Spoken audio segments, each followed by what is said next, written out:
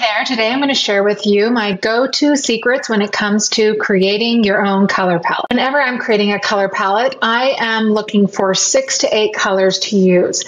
And this is what I always keep in mind. I want one pop of color, so that's going to be your call to action color, and then I want 1 to 2 supporting colors, and then I keep the remainder of the colors neutral. Let me show you what I mean. Your main pop of color you choose will be your call to action color. And then you're going to have 2 supporting colors. These are the sidekick colors for your brand, just to keep things visually interesting. And so you have some variety when you're creating any of the design work that you need to create. Next, you're going to add neutrals. So when you think of neutral colors, they're the whites, the creams, grays, tans, the very lightest version of your call to action color. That is what your color palette includes. 2 of my favorite resources that I use when I'm creating color palettes is coolers.co and of course Canva. Let me show you a couple of ways that I use these 2 different platforms. Go to coolers.co and go here to tools. This is a free resource. Come here to image picker. And you can actually upload your own inspiration picture and pull the colors from there. So let me show you how to do that.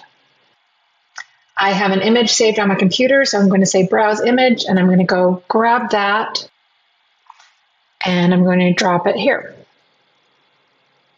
You can see that it's picked up different colors from the image, but I can also, if I click on this dot, I can move it around and pull the color that I was going for.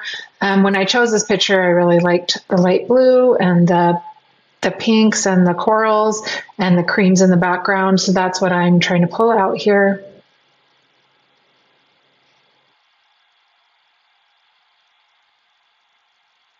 Once you find what you want from the image, you can say export palette and just save it as an image. And that image saves the hex codes. The hex code is the magic formula that will help you create that color for your color palette. You can see that I opened up this image and here are my hex codes right there. I can add those into Canva and I can use those for my color palette.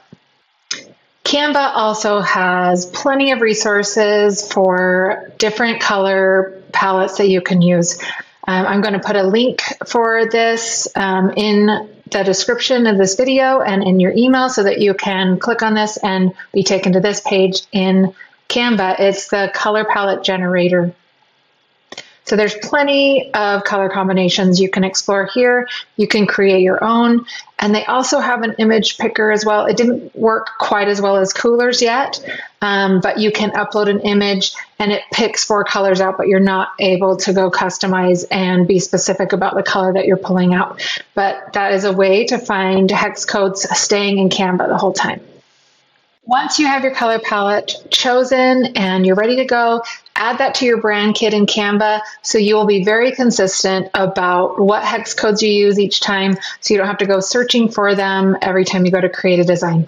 All right, take care and we'll see you next time.